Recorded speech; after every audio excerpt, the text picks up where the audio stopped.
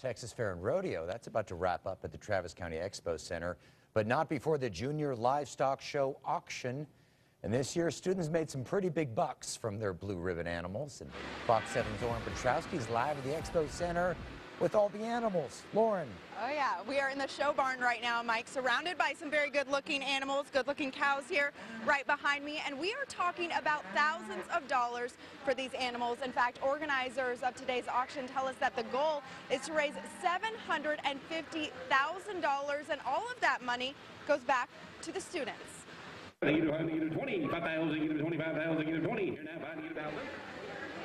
It was an exciting afternoon at the Bob Bullock Museum. More than 300 blue ribbon animals were up for auction. The grand champion animals, which were chosen early on in the rodeo, were brought there to the auction site. The big prize of the day, the grand champion steer, Starbucks. He went for $60,000 to Doug Mond of the Mond Automotive Group.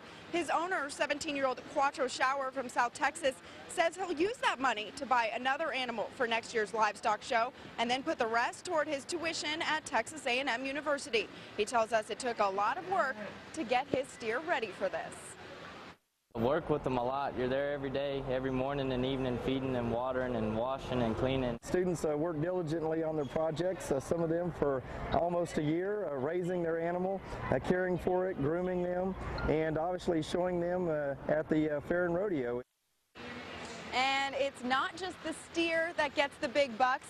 The grand champion chicken went for $4,500 and the goat for $12,500. So a lot of money going back to these students, put in their savings accounts, used toward college, used toward purchasing other animals for future shows. Coming up tonight at 9 o'clock, we'll tell you if organizers were able to meet that $750,000 goal. All right, Just saying, 12 grand for a goat? It's a big